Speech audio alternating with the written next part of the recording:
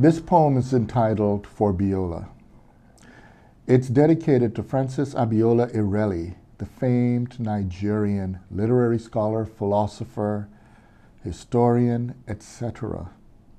Abiola Ireli basically mentored generations of scholars, not only on the African continent, but across the diaspora. He passed away in 2017, and at his passing, he was teaching at Harvard University. Many gathered to celebrate the anniversary of his transitioning at Harvard University this past fall, but I, unfortunately, was speaking in Toulouse, France.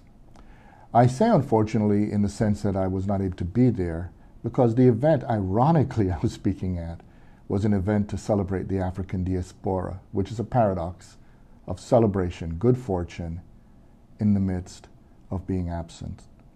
So I wrote this poem in his memory, and it was published in the CLR James Journal, and I here offer it to Biola, to his family, and of course, for the rest of us and to the ancestors. So, to Biola.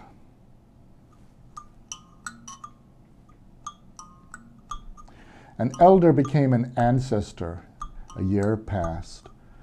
O love so wondrous, a life of giving. Intelligence so strong, born of love, not for affirmation of self, but for what is to come. Anonymous, thought-provoking, free, and perhaps someday liberated.